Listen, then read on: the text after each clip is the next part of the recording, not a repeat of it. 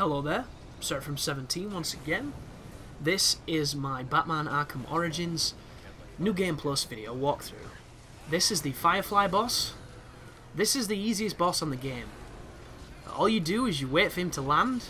As he does, you double tap the right trigger to throw the jizz bomb at him. It will cover him in seminal fluid, and then you can proceed to mash the left trigger to fire batarangs at him.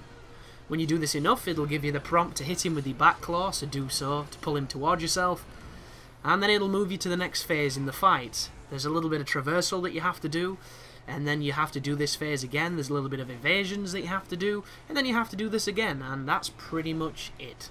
It's one of the more unique boss fights, and it's also very simple once you realise you can loop this guy effortlessly just by timing when you throw the grenades.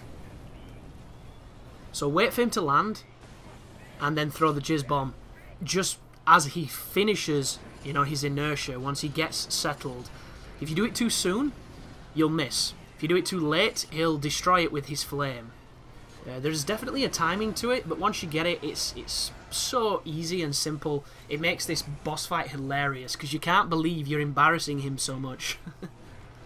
But pull him down like the mechanical mosquito that he is, so we can hit him with the proverbial fly swatter.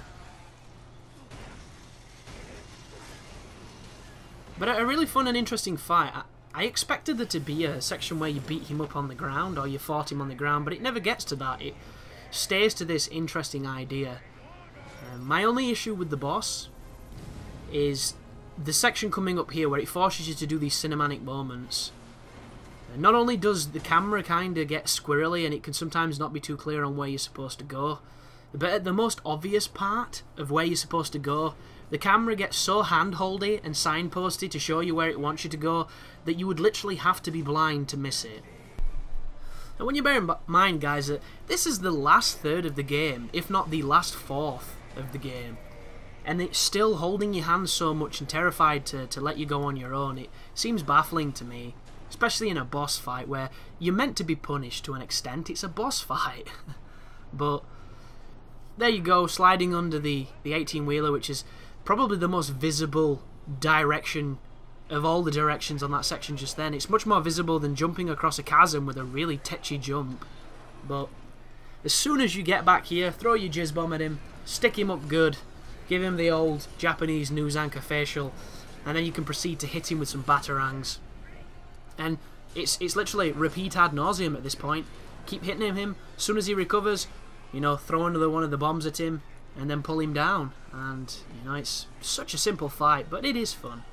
And you can make as many semen references and jokes as you want, because that's essentially what the sticky custard of the glue gun, or the glue bomb, sorry, looks like. You know? But there you go. It's all glistening with liquid silk, so we can keep on hitting him with batarangs. And that's pretty much all she wrote, folks, so I'm just going to keep on pulling him down. Some nice particle effects on his smoke. Big old uppercut. He's so silly. Like, the guy's literally had no chance to do anything. You've got to love boss fights like this. And then it does this sequence here, which is kind of interesting. He throws a bunch of bombs at you. He throws 3 bombs at a time.